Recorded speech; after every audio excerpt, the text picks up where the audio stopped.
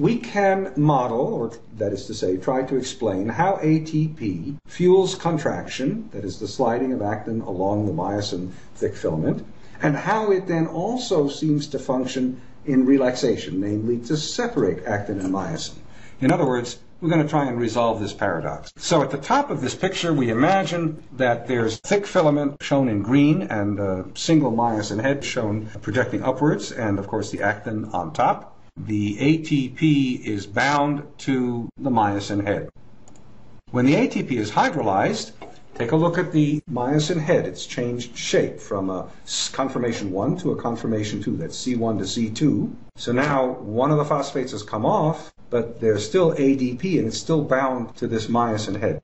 I have placed a little black dot in one of the actin monomers so that we can follow any changes in the spatial relationship between that myosin head and actin. I put a little white dot directly below in the myosin. We'll look at the white dot and the black dot relative to one another to see whether things have moved or not. So we have conformation 2 now. In that conformation, with ADP bound to the head, actin and myosin have an affinity for one another and they bind, as shown. The next step is what's called the power stroke of contraction at the level of myosin-actin interaction. The myosin, having bound to the actin, changes shape, changes conformation, changes its angle, and pulls the F-actin, the filament actin, towards the left. And the inorganic phosphate in the process comes off of the myosin head. And you see at the bottom of the illustration, ADP bound to the myosin head, and the myosin head still bound to actin. And now if you look at the black dot and the white dot, you can see that the black dot has indeed shifted to the left relative to the white dot, indicating that, in fact, actin has slid relative to myosin.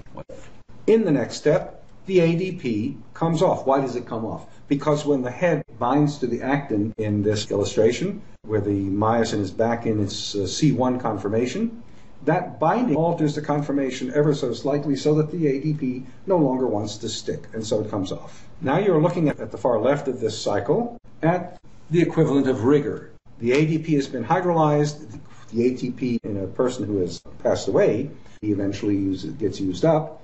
And what you're left with is myosin heads bound to actin permanently. That's rigor mortis. In a living individual, in a living muscle, rigor does not persist. If there's ATP around, it can bind to the myosin head.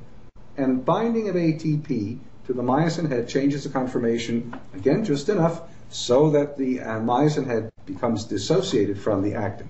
So in a living muscle, in the relaxed state, ATP is always going to be associated with the myosin head before the next contraction. Think about that for a bit. So this is the cycle of making and breaking myosin cross bridges and explains the role of ATP in both contraction and relaxation. So the paradox is resolved.